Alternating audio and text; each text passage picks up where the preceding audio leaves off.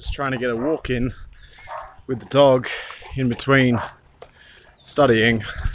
This week's vlog is just going to be a little bit of a montage of some of the soft training we did with the HMB guys on the weekends. It was awesome. They are fantastic guys to train with. It's harder training than I think I've had in the last 14 years of reenactment, which is good.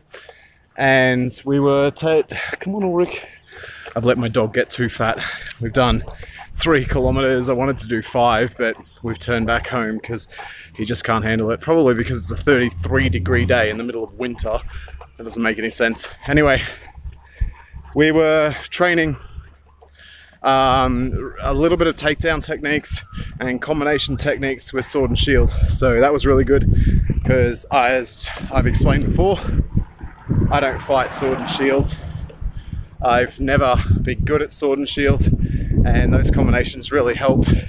Though I did find it funny that the sword and shield work required a lot of punching with the shield. That wasn't the funny part. The funny part was I had a little bit of tennis elbow the next day, and I haven't had that since I played tennis. So that was interesting. Made weightlifting this week really difficult. Oh, also, if you watched the PR vid last week, come on. If you watched the PR vid last week, that deadlift PR is now one of my warm-up sets. So that's pretty cool. I got up to 125 last night. It'll be interesting to see how high I can go by the end of the year. Oh, and a big shout out to my new Hungarian friends at the gym. He keeps doing this. This isn't because he smells anything nice. He doesn't. He's just doing it as an excuse because he knows I give him a second to sniff before I make him move on. And he keeps tangling himself up in trees. It's all intentional too. He's so tired because he's so fat. Sorry buddy, concentrating on myself and not you. We're remedying that now. Come on. So hopefully, he's gone around the way. Hopefully, what was I saying? Oh, that's right. My aim was by the end of the year to have a bench press of 5x5 at 100 kilos. That was my aim. I was working on my bench press. I was doing my 80 kilo sets. So 5x5s at 80 kilos. This Hungarian guy comes over and he says, "What are you doing? That's not heavy enough for you.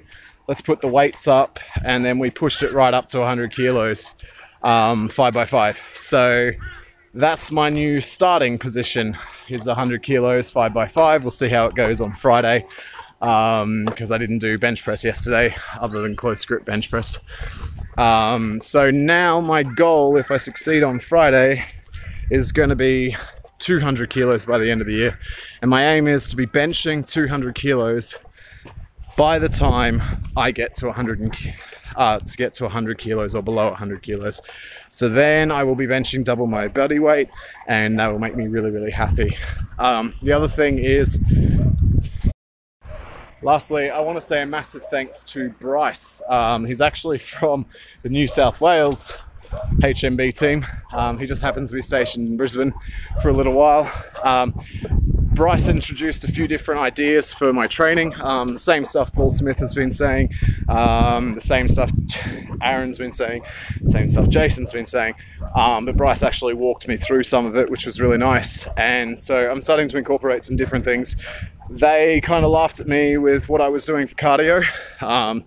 They agree that it's important, but they feel that there's much more efficient ways of doing things, especially from Bryce's point of view. So Bryce recommended, come on, my God, he's fat.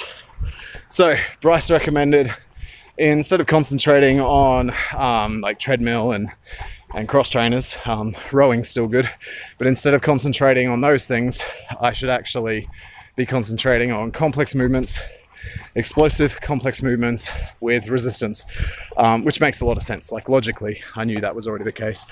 So now I'm gonna start looking at booking a personal trainer at the gym. They've got a deal on at the moment, so I'll take them up on that deal. And with that personal trainer, start working on my ability to do complex movements with weight, so things like kettlebells, which I have some at home. Still going to continue boxing just because I'm really enjoying that. Punching the bag, though ripping up my knuckles because I don't really know what I'm doing. So yeah, we're going to be working together complex movements using kettlebells, barbells, and medicine balls, box jumping, that kind of thing. So yeah, it will be interesting to see how it develops. I really want to be down below 100 kilos by the end of the year.